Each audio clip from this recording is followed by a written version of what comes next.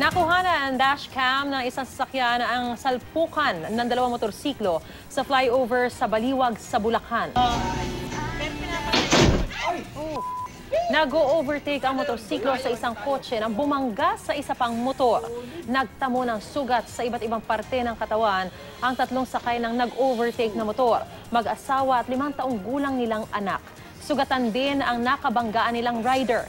Isinugod sila sa ospital at nasa ligtas ng kalagayan. Ayon sa pulisya, may double solid line ang gitna ng flyover nang ibig sabihin ay bawal mag-overtake. Sasampahan ng kasong reckless imprudence resulting in physical injuries and damage to property ang nag-overtake na rider.